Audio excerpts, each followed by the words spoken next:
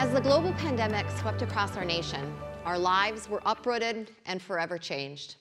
What has been accomplished over the past 4 months from our education community and our families is nothing short of miraculous. We recognize the concerns across our state about K-12 schools, and as we have seen in this pandemic, as in every disaster in North Dakota, our approach to working as one has allowed us to continue serving our communities. Just as we have managed to respond quickly this past spring, we know there may be challenges yet ahead. We know there will be challenges ahead. But as we all do every day, as parents, teachers, community leaders, we need to lead by example and show our students how to face adversity with a growth mindset. So to talk more about the K-12 Smart Restart, we are excited to welcome Luke Schaefer, Executive Director of CREA, which is the Central Region Education Association, and Chair of the North Dakota K-12 Coordination Council that Governor Burgum spoke about earlier, who will moderate our conversation with questions from the audience. Welcome, Luke.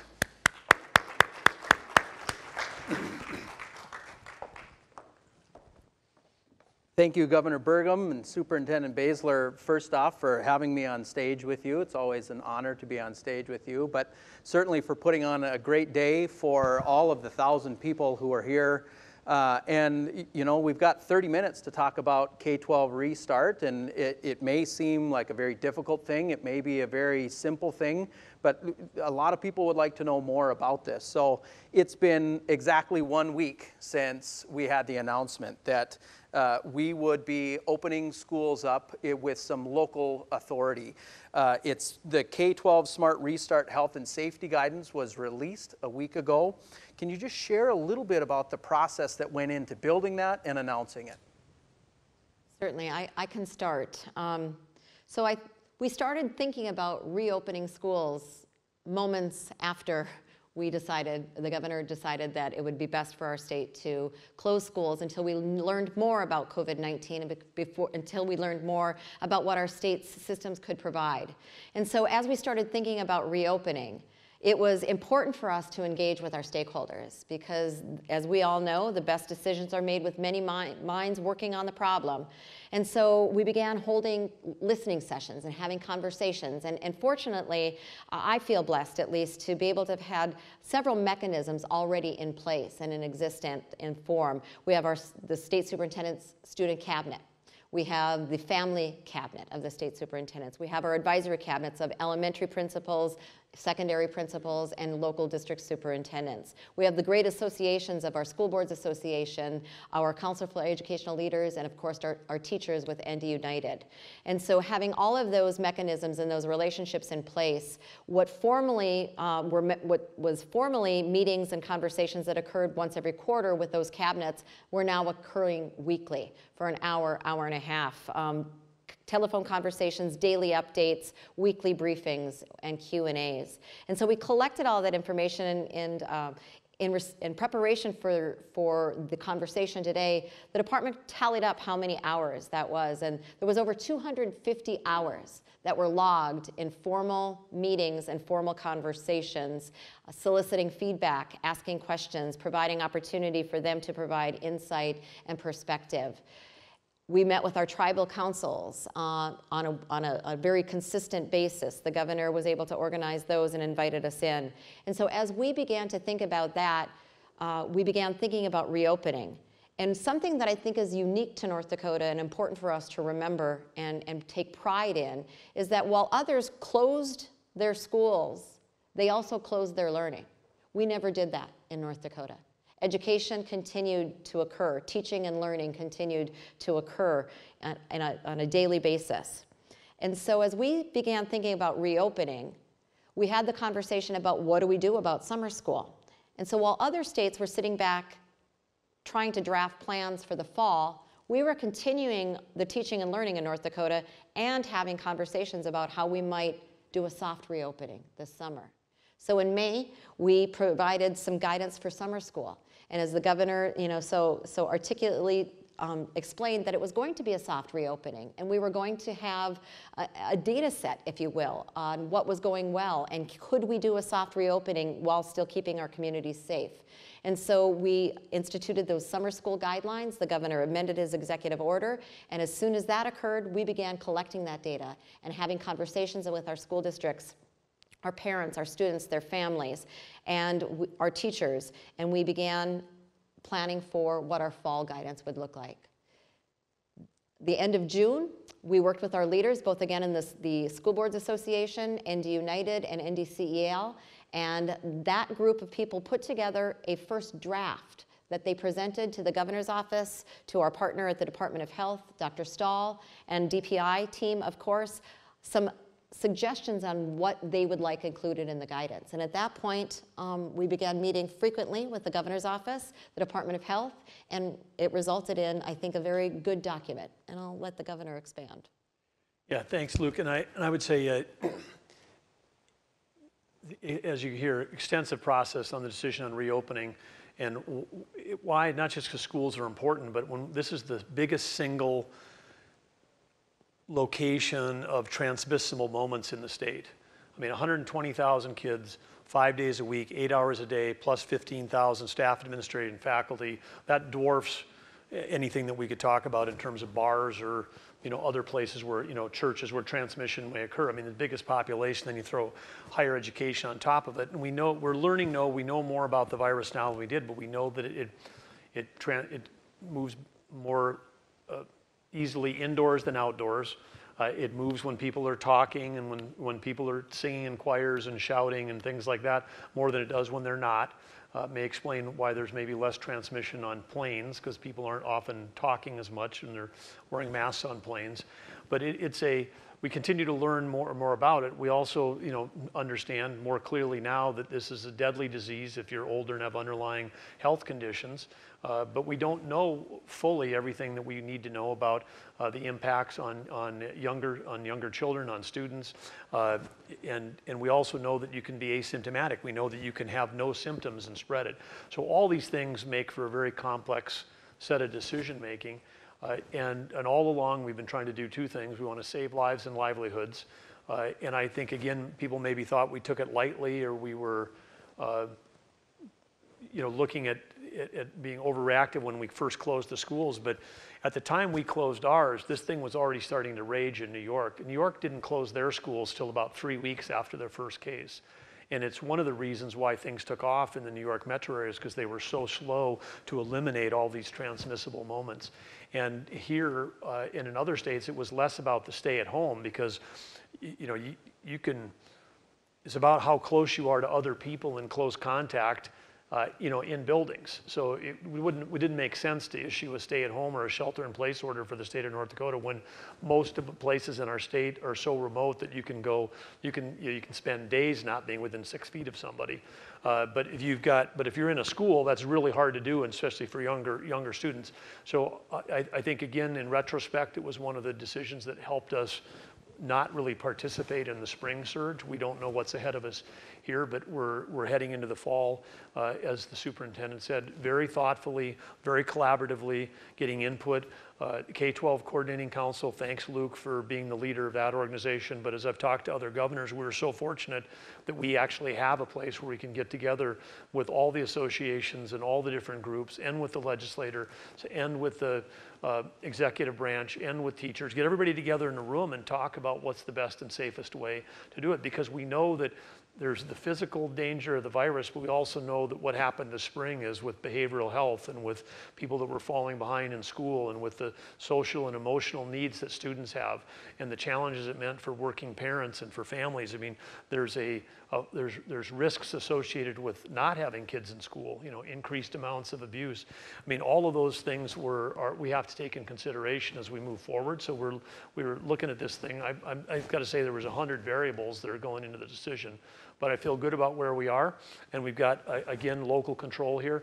I've described it as, you know, shutting off a light switch in the spring, not something we did lightly, but as we open up in the fall, building leaders and school boards they're going to be in the arena It's not going to be on the sidelines. They're going to be in the arena having to deal with all the tough decisions about, what happens when we get a COVID case in an elementary school? What happens when we got a vulnerable teacher? I mean, we'll be right there to support and help in the Department of Health, but it's not just, we have 400 plus buildings in the state, 175 districts.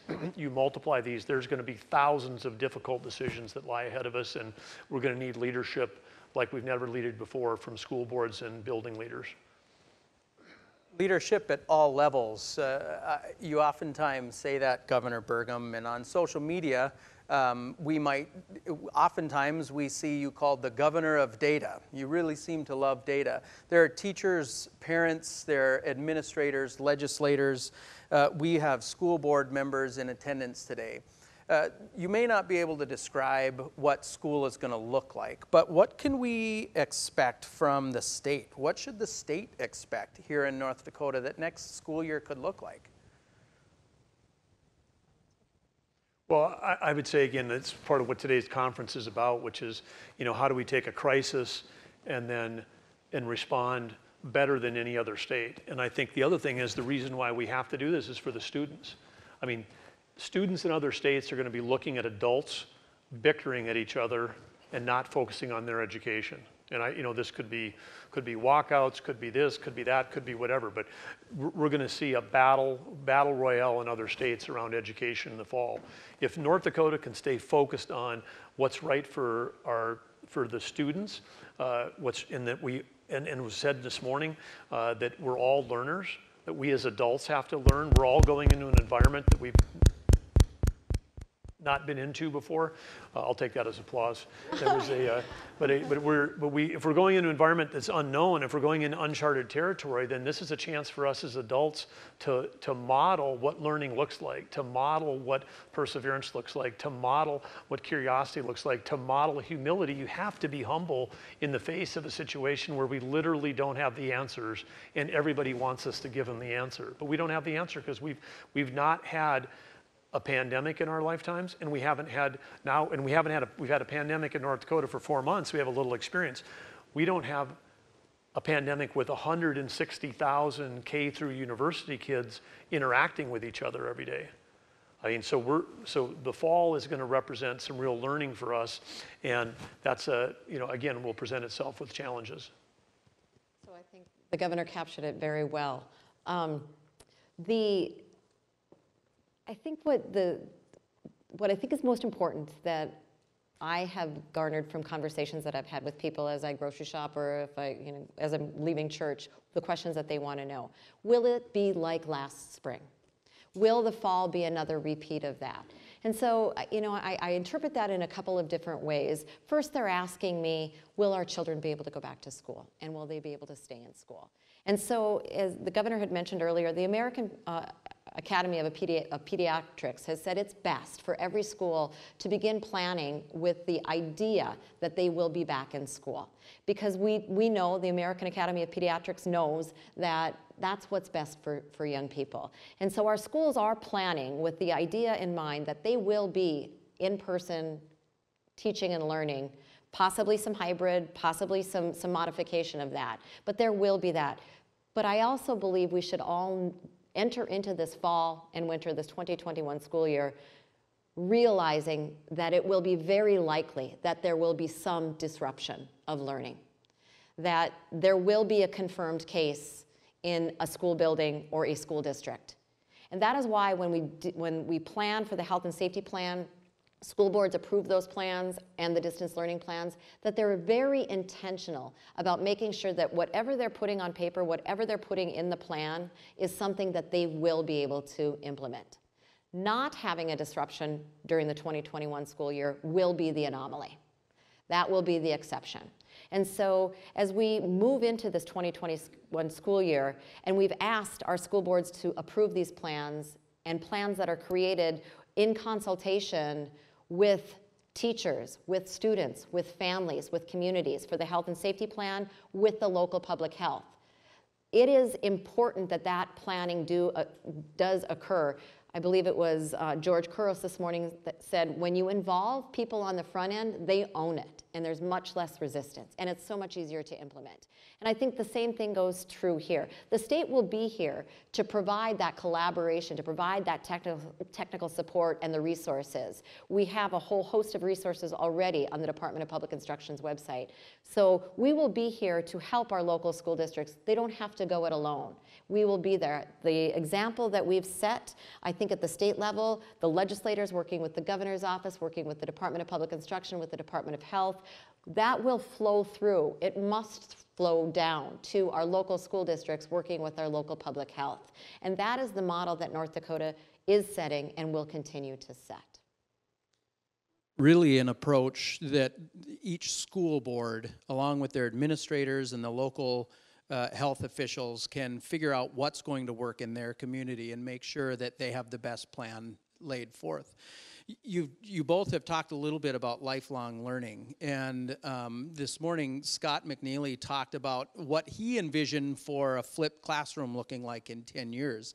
And so if we're going to be lifelong learners, and if we got anywhere close to his vision, taking what we learned from this spring at the state level, what do you think the greatest lesson we learned with distance learning is, or what types of improvements do you think we could see based on what we learned from this spring?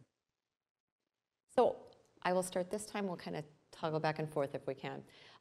So one of the biggest lessons, I think it's important to understand that, as has been mentioned many times, we modified and transformed the system in a matter of days. We turned our educational delivery model on a dime. And with that, a lot of grace was given, as it should be, as it should have been. A lot of grace was given to everyone. Grace was given to our schools. It was given to our teachers, to our administrators, to our students themselves, to the families. When we think about future disruptions and delivering education for an entire school year in this model, we still need to provide grace to each other and understanding, realizing that none of us have ever done this under a pandemic before. But the lessons learned is that the expectations still need to be high. Governor Burgum laid out at last week's press conference a dual mission that education is now delivering. A high quality education to all students, not just some, not just if you are blessed or you're capable, but to all students, a high quality education system, while keeping our students, our teachers, their families, and our communities safe. So we've always tried to do that. We've always strove to do that, but it has taken on a whole new meaning in this pandemic world. And so as we move back into the fall, the governor's expectations for distance learning plan and the health and safety plan have been ratcheted up a bit. What does a grade look like? When Sal Khan talked about competency, mastery-based, proficiency-based, whatever term you want to use. While we may not be able to measure attendance in the same way that we did before, we must measure progress of student learning so we can ensure that our students are receiving that promise that they deserve of a high-quality education. I'll maybe take this in a little different direction, sort of broadly, what does the future hold? And I think COVID is just an accelerant that helps us get there. It helps us realize that the methodologies, the traditions, the approaches that we've been taking, that maybe there are new pathways. You don't have to give up everything we're doing, but there's some new opportunities. And when I think about scale in North Dakota, and I think about technology, the scale we have is we're too small to have every school district replicate everything. And same with higher ed. I mean, we're 11 universities that might have 75 or 125 people teaching freshman English. We can't have 125 people, each trying to create a great freshman English class and then wanting to have state dollars help pay for the software and the R&D and the curriculum to do that. And when I take a look at other parts of the country that are going to struggle, I mean, LA County has got 700,000 students just in LA County. Clark County, where the First Lady and I visited the first, sober recovery high school in the country, public high school, 300,000 kids. We have 120,000 here in North Dakota across, all schools, throw in BIE, take our privates, take homeschooling. We have an opportunity to collaborate in ways we haven't before. And then I take that, our small, nimble scale, we're all working together. And then my daughter, who went to public school in Fargo, and She had a number of incredible teachers. Mr. Johansson was teaching AP European history. It was amazing. And she was like, best teacher I've ever had. He's amazing. He's fantastic. This is incredible. Then he's got a class that's offered the next semester. And guess what? They don't have enough kids that sign up for it. So the class gets canceled. So we have silos not even across districts. That was silos across buildings because they couldn't get the schedules to match up and say between North and South and Davies, we couldn't find the requisite 16 kids that want to take an AP class from one of the best teachers, which isn't the best, but engaging teachers that they have. And so, but I think about a Mr. Johansson, and it's like, if we're going to create the content, you throw in tools like we saw from Curricula Studio, do that kind of course, why wouldn't that be available to every student in the state? Because I know at Arthur we didn't have AP courses, period, much less AP European history. So I mean, so you could take somebody who's fantastic in our system and expose them the whole way, just like Saul Khan went from, his cousin to 100 million people. The tools are there. We can do the same thing. It's not just limited. It's not like Saul's got a patent on it and he's the only guy that can reach one-to-many. The technology platforms allow our best instructors to go one-to-many on content. So then what do the rest of the teachers do? Well, the rest of the teachers, as McNeely said, they can build relationships. They can say, what can I learn from my students? What can I learn to serve my students better? I mean, this idea that we're all learners, it frees up from what you've traditionally done, which is scary, because you got to go do something new. But I think that the future holds, if the future held breaking down silos between departments and districts and universities, and I mean across all of our education, it could be miraculous. Because then we could give the best of what we have to every student in North Dakota, and it wouldn't matter, what zip code you're in, it wouldn't matter what school district you're in, it wouldn't matter, the income levels of your school, it wouldn't matter what teachers are getting paid. We can give the best to everybody, and we can do it in a super equity way because we've got the technology and the tools, and we've got teachers to do it. So that's what's exciting to me, is something truly transformational. COVID is just a road bump where it gets in the way, where we sort of realize it's not all about buildings, it's not all about competing between different districts, it's about collaboration. So if I may be a little provocative as we do that, as COVID as the accelerant, we have so many opportunities that COVID has provided us. I talked about it a bit before Sal came on about challenge creates opportunity, and we have some opportunity here. Last session, North Dakota, our legislators led us, and we were bold, and we did away with the minimum requirement of days, and we transitioned that into hours.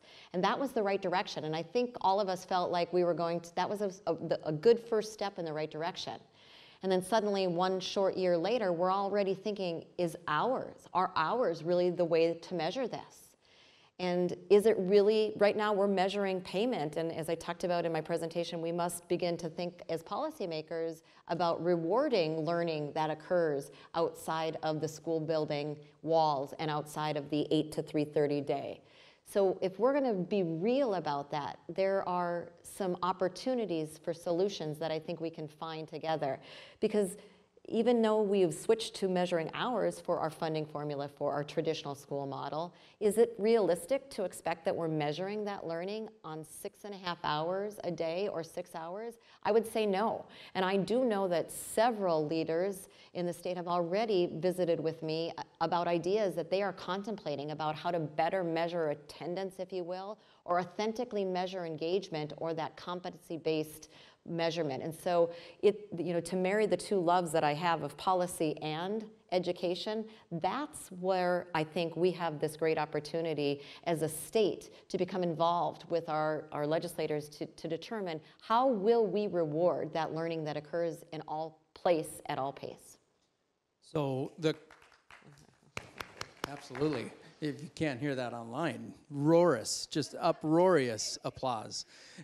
And I think that what I'm hearing is COVID is giving us the opportunity to make learning the fixed in the constant that we can work towards, and time can become a variable. Right. That's fantastic. Governor, you talked a little bit about collaboration just now, but throughout the day. And as we think about the collaborative efforts that we have in the state, Sal Khan said he's never worked with a state or even a country that has some of the infrastructure and frameworks that we have here in the state. What role do you think the state can play, whether it's your branches or the legislature, the Department of Health, Human Services? What do you feel the state, what role can they play in moving into this next school year with the disruption that has been placed on us? Well, I think the first thing that we can do is continue to delegate and hold people accountable. That's what leaders do. We're saying, hey, it's up to school districts. We've given clear guidelines. Here's a health and safety plan. Here's a distance learning plan. Got to get these approved by your local school board. So we're giving super clear guidance with plenty of lead time. We've got high expectations, which is what great teachers do. We've got high expectations that all the districts and all the buildings are going to be able to deliver great education regardless of what hits them this fall. And I think those, and again, I know that there's all kinds of anecdotes. All you got to do is go online. Oh, this, distance learning was awful. It was this, it was that, it was that. I mean, there's that. There was also another thing that's probably not posted, which is some people had great experiences. So what can we do as adults to learn from the best ones and move forward? How do we take we've got massive amounts of cumulative distance learning experience from the spring that we never had before. We would have done a pilot and it would have been like one class in one school. And I mean, and in 20 years, we wouldn't have as many literally teaching days as we'd have when we take all 120,000, everyone's got to go distance for 2 months. I mean, so massive amounts of learning. How do we take that as adults and say, how do we take that learning and make this fall even better? How do we incrementally, and how do we demonstrate to the kids that we believe in continuous improvement and continuous learning? We're asking them to learn more every year. Shouldn't we ask that of ourselves when we're doing this? So I'd say again, the state's got to be a role model for what we're doing, which is data-driven. We're not ideological. There's a lot of ideology that flows into education. We're like trying to get the ideology out of the room, get the data into the room. Let's figure out what the data is on how kids learn. Get the data on how this disease moves, and let's just figure out the smartest possible things we can do to keep it going. And then and the other thing was, I think we have a bully pulpit, if you will, to sort of just help remind people how much we have to let go of the past. Because when you think about the emphasis on buildings, that we've put over the years, and buildings are a tool, but they're not the end all be all. They're not the answer. And guess what? In North Dakota, we've built a lot of buildings in the last 10 years where there's one secure entrance that everybody goes through. When they talk about COVID or reopening a stadium, they're like, no, have multiple entrances, have one be in, one be out. Don't have everybody touching the same doorknob every day. I mean, so some of the things that we've done, say for physical security, play against us when we're trying to provide biological security. That goes against us. Then you say, okay, in most of these new school buildings, can you open a window? No. Because they're all closed, they're closed systems, and we've got all this fancy HVAC. And then we see the explosion of cases in the southern part of the US. When did those start? It started when it got so hot that everybody turned their air conditioning on. Just like in New York, everybody was inside. Now everybody in the Sun Belt states are inside. So I think that we have to, we've said, take it outside. But how would a school district that's got a building that you can't even open a window, how do you think about reprogramming even when the kids come back in the fall and we've got a couple of months to learn how to do this? How do you move more stuff outside? So we have to literally try to take everything that we've taken for granted and just say, okay, let's start over, blank sheet of paper. What would make sense given the current situation we're in where I can still teach? And if it's not perfect, if it's, we're looking for progress, not perfection, so we can keep moving the whole thing forward. And if we've got progress versus perfection, and we're up against other states that aren't even moving at all, we're going to be light years ahead of everybody. So I would say we all know that COVID is this ever-changing animal, and we're learning more and more about it every day. And so as that new information is presented, as new resources are created, as new best protocols are developed and shared, we look at the Department of Public Instruction, the team that I work with, as the customer service entity to the many, many people that are engaged in K-12 education. So it's really a major responsibility of ours to ensure that we are empowering our communities, our families, our students, the teachers, everyone involved in K-12 education with the information and the resources and the support that they need. And we have 120,000 students K-12. We have another 20,000 adults that get their paycheck or directly connected to a K-12 school environment. So that's 140,000 people that have a direct impact, day-to-day impact. If you think that each of those people have at least one person in their life that is impacted by whether or not they go to school or if they stay healthy. That's nearly half of our state's population. And so it's a great responsibility of ours that we communicate. So we'll be spending a lot of time providing resources, empowering people that are making those decisions, but also communicating to all of those that are impacted so there isn't so much fear, that they feel empowered with knowledge at the very least. And so we'll be spending a lot of time communicating. But we will also be the other side of that coin for the Department of Public Instruction is we are a regulatory agency. And so the expectation of our state's taxpayers is that they are receiving a service that they are paying for in their taxes every year and the services that they provide. And so the governor's executive order did delegate that the Department of Public Instruction would do a random sampling and a review of distance learning plans and the safe and healthy plans. And so we will be doing that. But what I'm most excited about in that context of a customer service is going out and doing these audits or these reviews and sharing the exemplars and sharing the best practices of the things that we're seeing with the other school districts so we can all continue to grow and have that continuous improvement, and we will all have those exemplars. And I certainly believe that there will be a lot of exemplars in our schools this coming year. As we heard today, we've got experts in our classrooms, in our district offices, so I'm excited for that. We have just a moment left. We have a lot of people who are excited to come back to school, a lot of people who are scared. If you could offer one word, phrase, or quote, something to let all these people know we're heading into a great year to come, could you just share one word, phrase, or quote that we can look forward to this next year? I can, but I won't expand. Lean in. And lean in, be engaged. The governor has provided some fabulous guidance as the expectation of the state. A component of that guidance is that our communities are involved in these decisions. I field questions often, and I can't answer those questions, and people leave frustrated and say, well, I guess they're all local control. We'll just have to wait and see what our district decides. And I always say, no, please don't. Lean in and help them decide. Lean in. Governor?